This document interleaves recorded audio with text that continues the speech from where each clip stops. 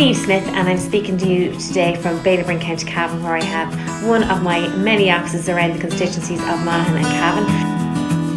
I was a county councillor for 7 years with Cavan County Council, and I really felt that I had the ambition to represent more than just my local electoral area, that I loved the job, loved the work, and felt I could achieve something on a bigger scale. So I was delighted to have the opportunity to run in the last general election for Fianna Fáil in Cavan and Monaghan, and to be the first female ever elected in County Cavan.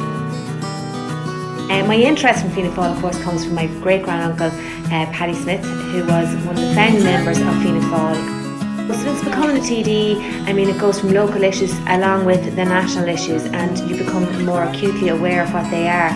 Brexit is obviously a huge issue for the Cavan Monaghan area, with jobs and being a border county very much at the coalface of that uncertainty.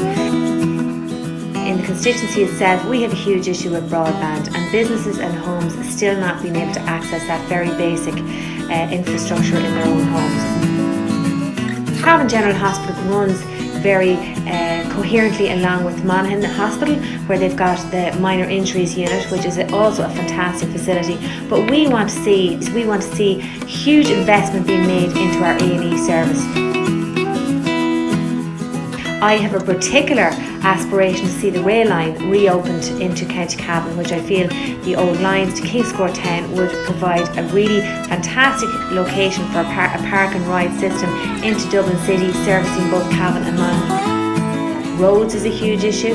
I personally would like to see that the N3 motorway be continued into Cavan Town to open up this as a border county, and obviously see the N2 given motorway status into Monaghan Town as well, giving us all access to our capital city.